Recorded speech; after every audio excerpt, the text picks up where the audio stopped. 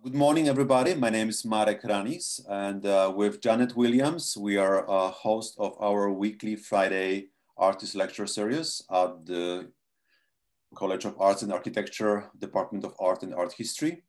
Today we have a special treat because we're actually going to also have a visiting host, Adam Justice, director of our galleries, who will talk to our visiting artist who's also showing right now in the Rowell gallery. So since we are now switching to more in-person activities, this is kind of first time when we actually have an artist and show in the same time. So Adam, welcome to our lecture series.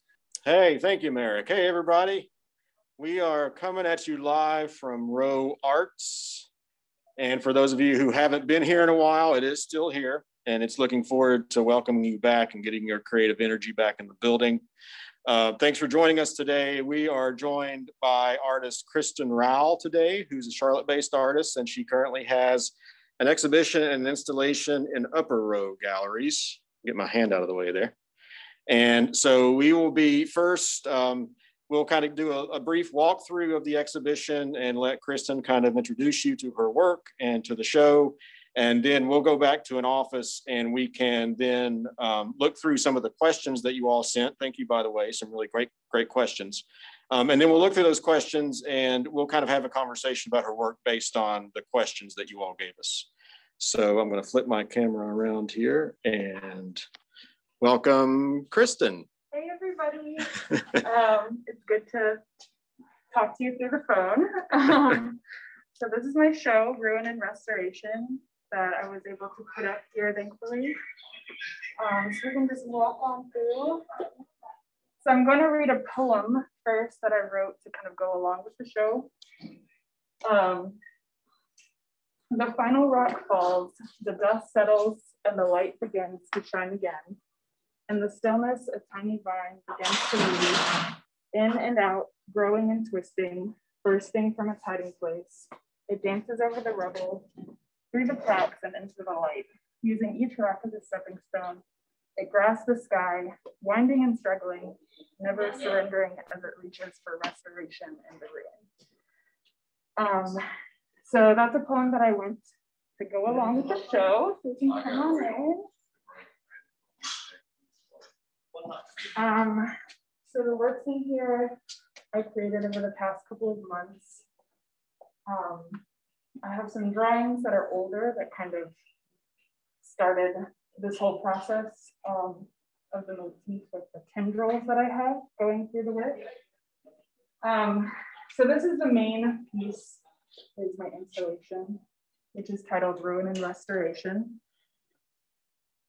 And I just wanted, in a lot of my work, I use materials that people see often. And in Charlotte, we're always seeing changing buildings, reconstruction and deconstruction. So I wanted to keep exploring using cinder blocks and messing around with them with sand and then incorporating weird fabric tendrils to go along with it.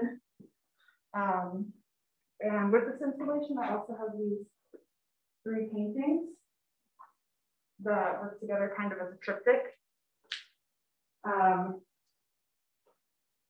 guess what I want to say is, like, my idea of this work with everything that we've been going through with COVID, things changing, our country, how it is right now, there's a lot of emphasis on mental health and struggling, trying to make sense of the world.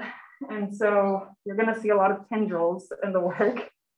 And my idea is kind of like how we're all growing and learning, and the tendrils and these paintings and these drawings on the other side, they're all kind of going through these different actions.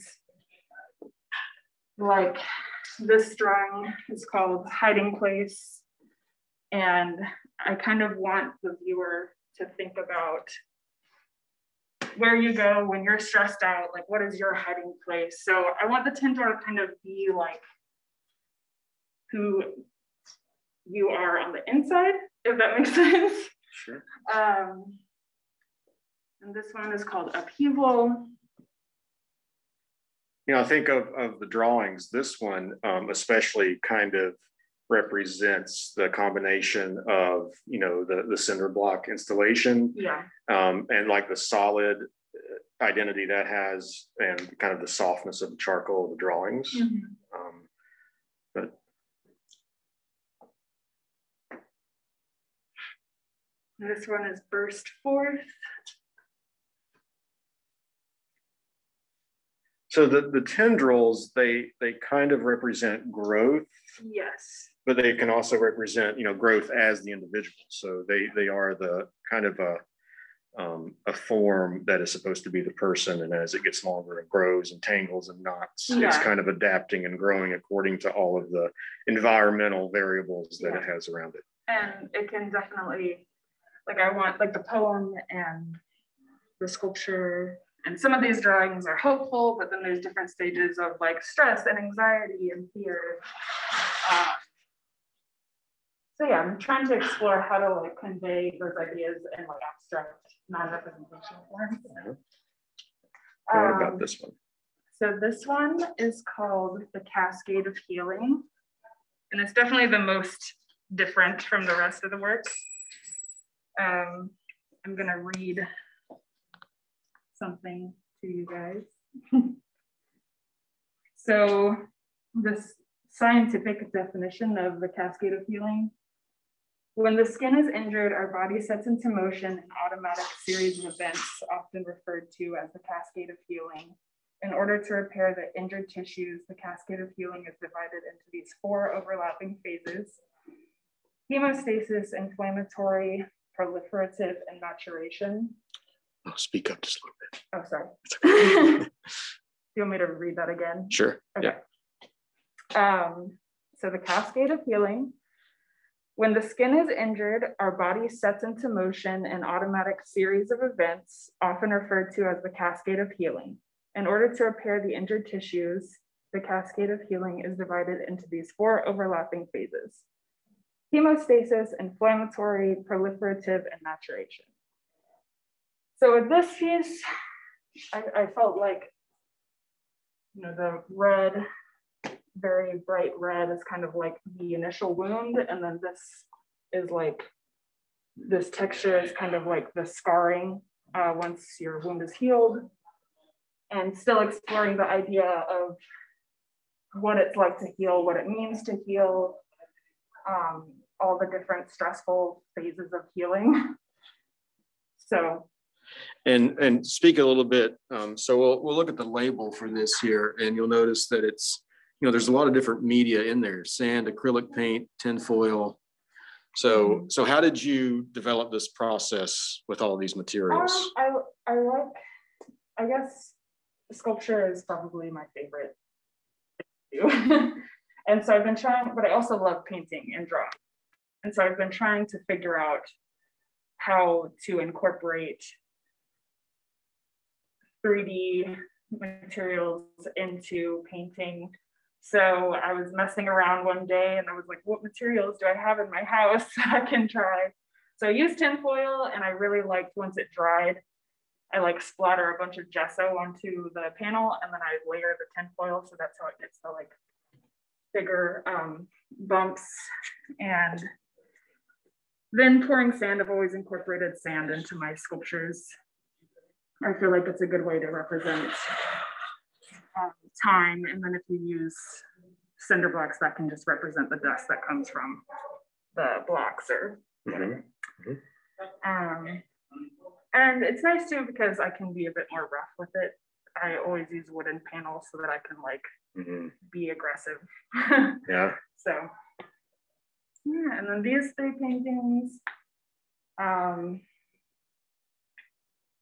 This one is titled Weaving Through, and somebody pointed out to me that it kind of looks like a figure a little bit, like with the head up there and shoulders. Yeah. Which I didn't intend, but I'm totally cool with that. Well, it's funny how those things start to kind of creep out, you know, sometimes. Because I kind of wanted the idea of like weaving through, making sense of the world and like our place in it, and sort of the meditative aspect of that. This one is mind over matter, and so it's gesso and charcoal, and then I made a rectangle of sand and painted into that.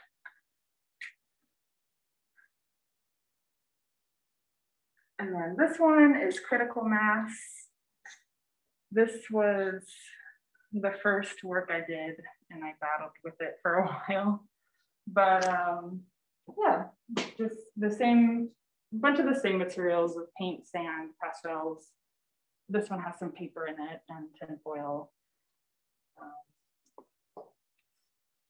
Yeah, there are some collage elements in here with the paper. Tin foil. Okay, and then the last?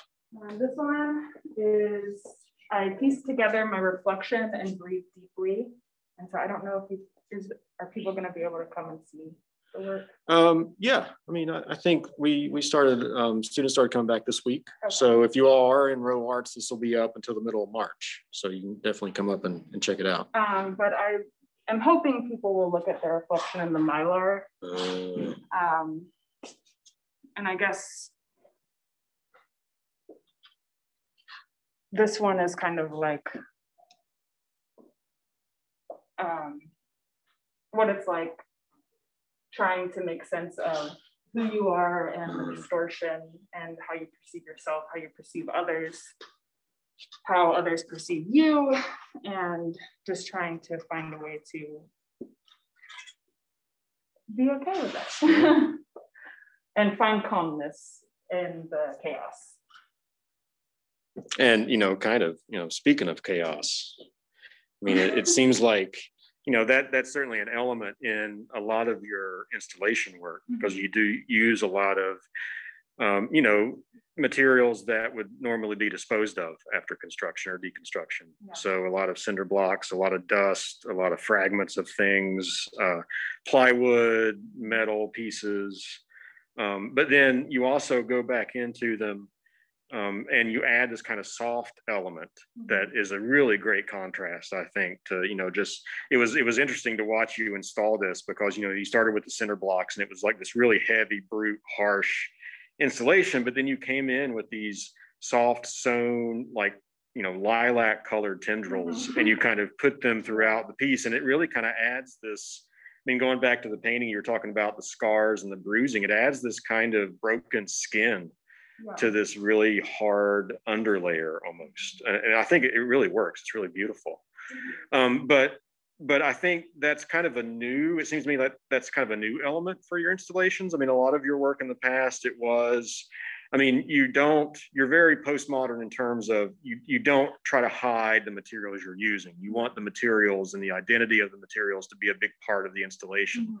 But with this one, you're doing that still, but you're also adding this other layer of kind of softness and kind of these really gentle curved forms. Yeah. And so what kind of made you arrive at that point? Why did you want to add, this kind of soft element to this installation where you really hadn't done that a lot before? Right. I think with this piece, it was kind of like,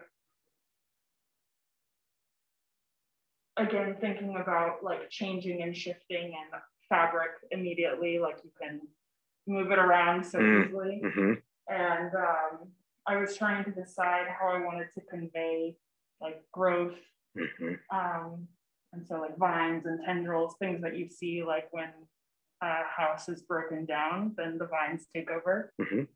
So that's kind of why I started to introduce that. And I'm trying to move a little bit more towards, in my past work, it was pretty harsh and maybe a little depressing. Some of my work's kind of depressing. So I'm trying to have a more hopeful view, because I think the words can be depressing. Sure. So. Sure, but I mean, after this past year, I mean, also I think that ironically there's been a big growth of optimism, right? Yes. And so that definitely shows up in this piece. And also, you spoke when you're talking about the drawings, how the tendril represents personal growth and the human growth in relation to its environment around it. And, I think this is a really great three-dimensional representation of that, because you do have this kind of harsh environment, but you have these tendrils that represent growth that are kind of weaving in and out of this harsh environment. And, no matter how heavy the environment is, it's not stopping the growth. Kind of like, what you said, the vine. I mean, these vines can they can actually break bricks apart when they grow between them. And so the power of these small, almost kind of delicate tendrils and how they can persevere and grow and break apart this harsh environment in order to live on. I think it's a really successful installation of that idea. Yeah. And it was interesting too, making this work, because I was making everything in like a smaller amount of time, and I don't have access to a studio right now, so it was like I was constantly thinking about how everything relates, because everything was so close to each other all the time. But I feel like that actually kind of helped me make a very cohesive body of work that kind of has this I don't know, makes an environment that you can like walk through and think about. And the poem that goes along with it, they all kind of work towards that same idea of growth and restoration. So. Cool.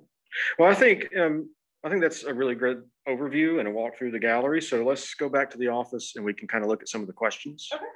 And we can start that. And maybe what we'll do is we'll start, hold on. Oops, sorry, getting all my cameras mixed up.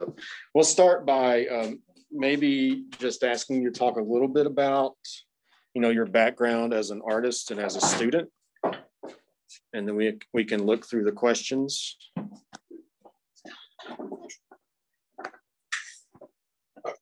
Good. Yeah, that's good. Okay. And I'll load them up on my computer too. I did see we had one question come in while we were in the gallery. Natalie says she'll be in Rowell later today, and would she be able to see it in person? Yeah, it'll be open, Natalie. It'll be open until 4. So I hope you can come by before then, but definitely pop in and see it. Yes, please come.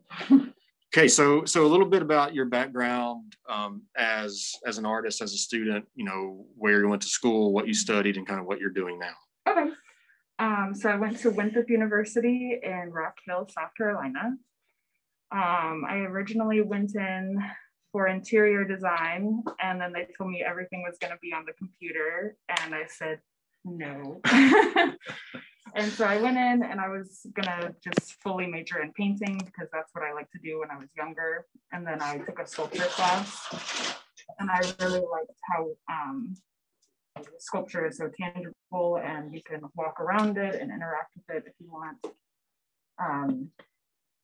And so I decided I have a major in sculpture and painting. And so then after that, I took, let's see, what did I do? I saved up some money and I went to Italy, and I sculpted some marble there for 3 months. Where in Italy did you go? It's a little town called COA+A, but it's kind of like it's in the Tuscany region. Okay. So you were there for how long? 3 months. So you went to Italy specifically to study how to carve marble? Yes. In Italy. How did you learn about that opportunity? How did you I had studied abroad, and in Florence, Italy, my junior year, and I saw that I could take marble carving in Italy, and I was like, oh my God, I have to do that. So the instructor there, he owned or co-owned this studio in COA+A, Italy, which is like an hour and a half outside of Florence. And there's like a group of people that live there full time, and they sculpt marble, and then they keep it open where you can come in and rent a studio if you want. And so I was like, okay, I'm gonna like get to know this instructor and do a good job in the class, because I went and visited the studio and it was really cool. And I was like, I really want to come back here. So when I didn't know what I was gonna do once I graduated, I emailed him and asked if I could come. And he said yes. So I just saved up some money and went over there, and it was awesome to meet a bunch of artists that like all they do is sculpt marble all the time. So there's like so much information and like knowledge that you can learn. So I did that for 3 months, and then I came to Charlotte and I started working at Central Piedmont Community College as their visual arts coordinator. So I like take care of the studios, monitor students. Yeah, and so I also like I like to work for other artists too, because that's a great way to learn about being an artist. So I worked for a couple artists, and then I also help out in the call center, also being a studio manager there. Because in college, I was a woodshop monitor, and then I worked for my sculpture professor, Sean Cassidy, who sculpts steel. So I learned how to take care of studios through that and how to manage things and be safe and all that. Nice. So yeah. So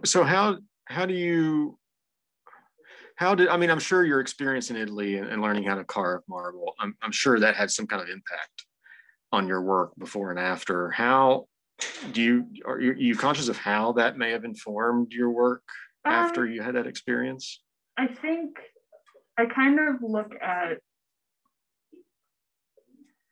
when I went there, I was freaking out because I was like, oh my God, I've traveled to Italy to sculpt marble. I don't know how to sculpt marble, really. What am I doing? And so I had to just keep my mind open and just make work and not let myself get all caught up in like the thought process behind it. So I think that has affected me in the sense of kind of, it's lessened my fear a little bit. I mean, I still get nervous when I'm making work, but that helped a lot. I kind of learned, so I love the action of sculpting marble because it's kind of like, it turns into your child because you're like, you can't make any hit without losing that piece of stone forever. And then you have to sand it forever to get it like perfectly smooth. And so you work on this one piece for a really long time. And it's very gratifying when you're done because you're like, I just worked on this piece for 20 hours and I love it. But also, so I love that aspect of it, but I also don't like that aspect because sometimes I just want to like smash up cinder blocks and make an installation, and I don't want to take a crazy amount of time to work on one piece. But I love both ways of working, but it kind of showed me where I want to go. Cool. And what I want to do. That's a really valuable experience. I mean, it was. It's great that you did that. Yeah. Cool. I hope to go back maybe because there's like a great community of people because the town is right outside of Carrara. So there's hundreds and hundreds of marble sculptors in that area. And it's just a great place to meet people from all over the world who like sculpture. So awesome. Yeah, it's cool. Well, let's get to some questions from students. Did you have some in particular that you? There were so many good ones. Yeah, there are a lot of good ones. So this first one, in your artist biography and statement, you stated that you enjoy prompting the viewer to think about their own personal experience with your 2D and 3D creations. Where does your personal experience come from in your artwork? If it doesn't, then what is your process of creating these works and who are you influenced by? It's a good question. It is a good question. So I think whenever I go in to make sculpture and painting, I think of like certain buzzwords that I want to explore. And normally when I go into my work, I like to explore instability, fragility, insecurity, anxiety. And a lot of the things that I think about is like, I can be a pretty anxious person and kind of learning how to grow and become more confident. So I explore those things in my work.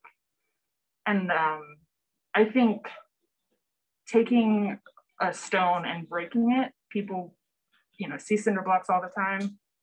But if you do an action onto a material, people will think about brokenness or if something's balancing on something, they'll think about balance, and sand can show time, things like that. So I like to use these actions to maybe kind of guide the viewer to think about a certain emotion.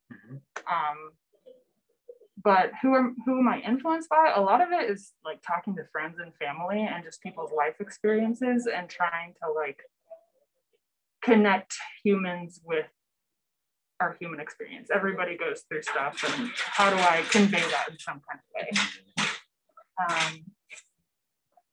Yeah. And then who are my biggest influences? There's so many, but I think probably I love Anselm Kiefer's work. He's an artist from Germany. And with his paintings, he does this crazy layering of paint. He'll like leave it outside. He'll go in and have a palette knife and just like hit it, take paint away, and kind of lets that time aspect go into his work. And he does a lot of layering. And then with his sculptures, he uses, he has some material that is kind of construction worky. He has this studio in France, I think, where you can go and it's basically like this whole art experience. And he has these towers of these big concrete boxes and things like that. So I really like how you can walk in and out of his studio. I've never been there, but I hope to go someday. But I like how you can walk around and like see all this work that he's constantly creating. I also love Julie May Raitu, who's a painter, and she has a show in Atlanta that I actually think is still up. It may have just gotten taken down, but she does these beautiful paintings and layers, line drawing. Really complicated, really complex. Super complex. I went there in person. I'd never seen her work in person. And I saw it about 2 months ago, and I was just like mind blown because they're ginormous pieces. I know she has a lot of people working for her, but it is just like so impressive. Those are two very different. Yeah. I mean, you know, you've got the, you know, the kind of dark, moody, cerebral, kind of heavy pieces of Kiefer, but then you have, you know, the very intricate and complex two-dimensional pieces by Marutu. Yeah. That's an interesting connection to make. And, you know, I can, you know, looking at your work, I can see a little bit of, you know, your interest in both of those. Right. But I would certainly had picked Kiefer as maybe someone you were really influenced by, but that's an interesting kind of. Yeah, I definitely, I mean, I feel like, I think I love like the power of Julie May Raitu's work. It's just, it's so impressive. But yeah, it's very different, but yeah. That's great. Let's see. There's a good one here that, I mean, it kind of references, well, it does directly reference the link that you sent about the 11 things that scare creative artists, which I thought was a great list. I've never seen that before. But Matt asked, he said he enjoyed it, but he asks, what of those fears do you think most relate to you in your process? Definitely I think the first one is fear of failure. And I know just about everybody's scared of failure. But I feel like as an artist, it's kind of, and the other one is fear of putting out work that isn't perfect. And, you know, it's kind of irrational to think that your artwork can be perfect and cannot be perfect, because I think it's art and it's like something that you create, and in that way, it's good. But I definitely there's a lot of vulnerability that comes with being an artist and being like, this is something that I created that came out of my brain. I hope that you like it. And like, people won't like it, people will like it. But definitely fear of failure and like having work that's not perfect. Those two scared me the most, but it also is just like, there's nothing I can do about it. Well, right. I mean, I think it's important, and it comes with experience, but one of the hard lessons is to just realize and be comfortable with the fact that your work is going to be open to interpretation for everybody.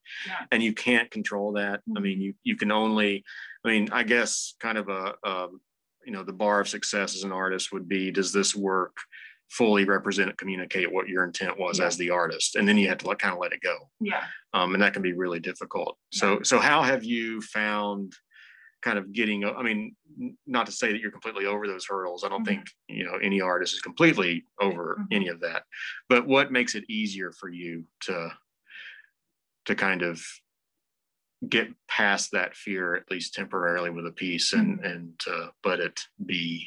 I think I tell myself, I make sure that I'm making the work as authentically as I can. And then it's like, you can always keep working on work, but once you get to that point where you're like, I am content with this, I might kind of like hate it a little bit, but I'm like content with the work. That's when I'm like, okay, it's good to let it go. And I just try to make sure that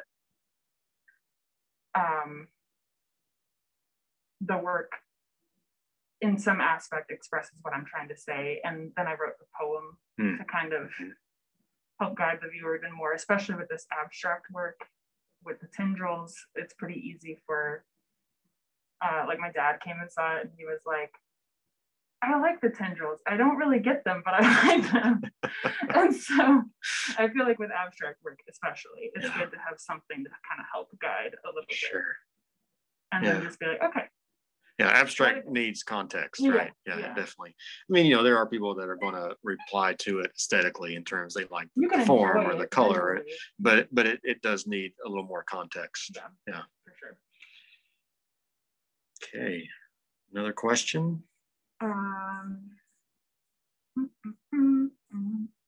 So this one, how do you decide which material you want to use to convey a certain idea or mood for the viewer? I talked a little bit about that, like if you see a stone that's broken, it makes you think of brokenness. And so a lot of times, I mean, I have certain materials that I like to work with. Like I really do love working with cinder blocks. The question above it says, how do you feel your work represents the community around,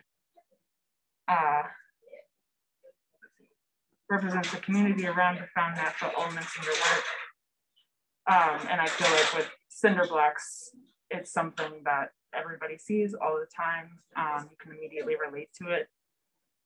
And so I gravitate towards stone, cinder blocks, harder materials that you can create an action on. And like we were talking about in the installation with the soft fabric, I think if you have something that's really hard and then really soft, people will notice that difference and kind of think about how they relate to each other. And even with color, stuff like that.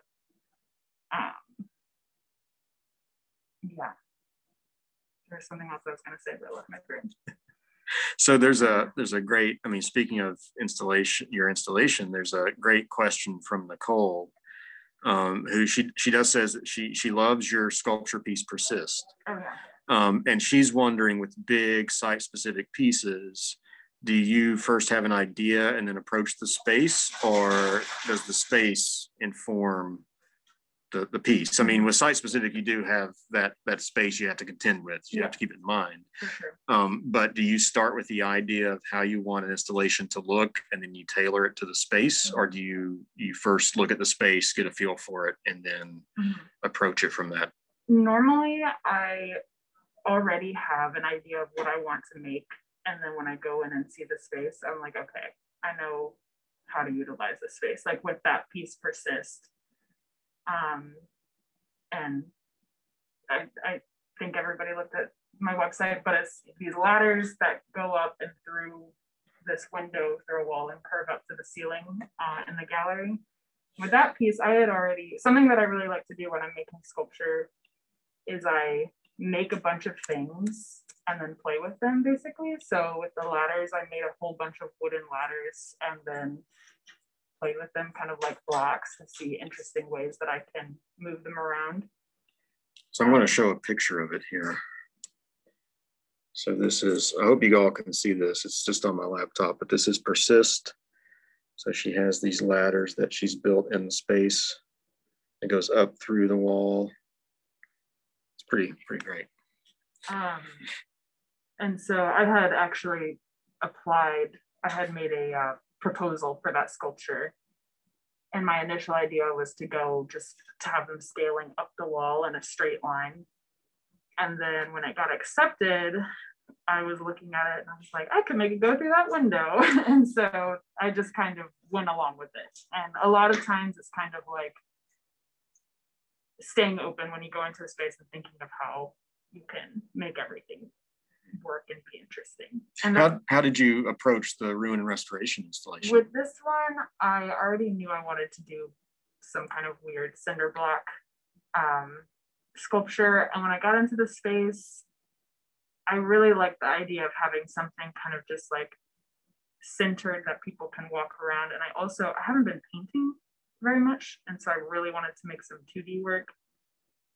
And so that's how I was like, you know what, something right in the middle would be good. And also the idea of like a house, something very rectangular. That's kind of why I went with that very singular shape.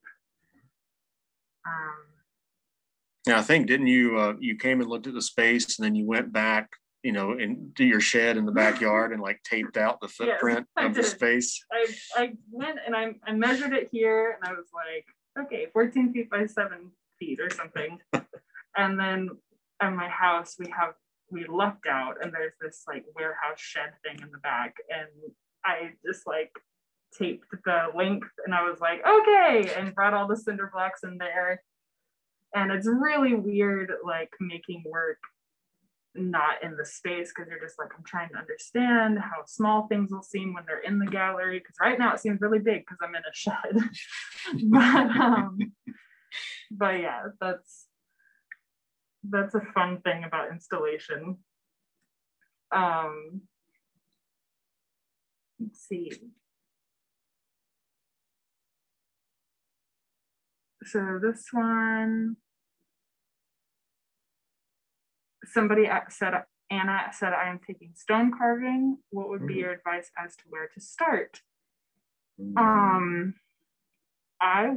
don't know, Anna, if you can choose your stone material, like what kind of stone you're using, but I would use alabaster if you can, because it's super soft. And with alabaster, you can take a rasp and you can just like shave it basically because of how soft it is. And the nice thing about that is you can kind of figure out what kind of forms you want to make pretty fast. And since it's so soft, it's not going to take you forever. And then when you move into it, how I make my work is I kind of think about like a image that I want to create. And then I just start hitting it and taking chunks off and moving very like intuitively with the piece. And then once you get a little bit better with understanding the stone, you can start to like draw things out and measure things out using calipers and stuff like that. That's my recommendation. That's good advice. Let's see. So this Callie said, how do you go about titling your work? I saw that and I thought about asking, but I know that can be really difficult. Well, normally, I was actually really surprised because normally, especially when I make my sculptures or like big paintings, as I'm creating them, I think of these titles and it's like something that just happens. But then with this whole show, I was like, oh my God, I don't know what to title anything. But a lot of times when I'm thinking about what I want to title stuff, I think about those buzzwords that I was talking about. So like when I was making these paintings in my room, I have this like tarp taped up to my wall, and I just wrote down a bunch of these words that I kind of want to explore. And of course, I think I told myself to take a picture of them to read off, and then I didn't. But like one of the final drawings I have is titled recuperation, and that was one of the words of like growth and recuperation. So I kind of go through and think about what the work is about, and then I find these words. I look up synonyms for things all the time. The one about The cascade of healing that was lucky, because I found that definition. I was like, that's perfect, that works. But I also will like research things involving mental health, stuff like that, and look up different scientific things. So. I think this is an interesting question because it could really kind of spiral into a bigger conversation. But Emmett asks, does the area of Beaufort influence the way you create? Because, I mean, you know, so much of your work is found objects that we see every day. Mm-hmm. So that means that you've somehow over time been sensitive to those materials and seeing those materials and how they've been used or how they've been disposed of, mm-hmm. and what they, you know, when you look at them, you see something different in them. I mean, did that kind of start as growing up in Beaufort, or is that something that kind of developed, you know, later when you were experimenting with the materials itself? It's definitely something that developed later. I would say that growing up in Beaufort, I was always running around outside, and like there's a lot of marshland and sand and like natural landscape, and so I was always out there playing, and so I think that kind of made me sensitive to like materiality, which is really important, and like how things feel, how they look. I think coming up here, and especially being in Charlotte, I had been using the cinder blocks before moving to Charlotte, but being up here, I think the drastic difference between Beaufort and Charlotte kind of makes me notice the cinder blocks, all the rebar, everything changing all the time. Because in Beaufort, things don't change. So it's kind of like, I mean, stuff is changing right now, but like as I was growing up, it was exactly the same all the time. And so I think that makes me more sensitive to all the transition that I see in Charlotte. It's just like, it's very different from what I grew up with. And again, growing and adapting with that kind of oscillating environment around you constantly. Yeah. Yeah. I think we have time maybe for one more question. Is there one on here that one more you'd like to address? This one says, how do you navigate the art world? That's a big question.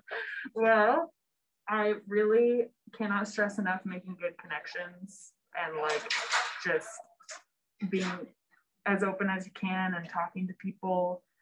And I can get pretty nervous talking to people I don't know, but normally people are very receptive and want to talk about art, like especially if you're going to a show and the artist is there, they're going to want you to ask them questions.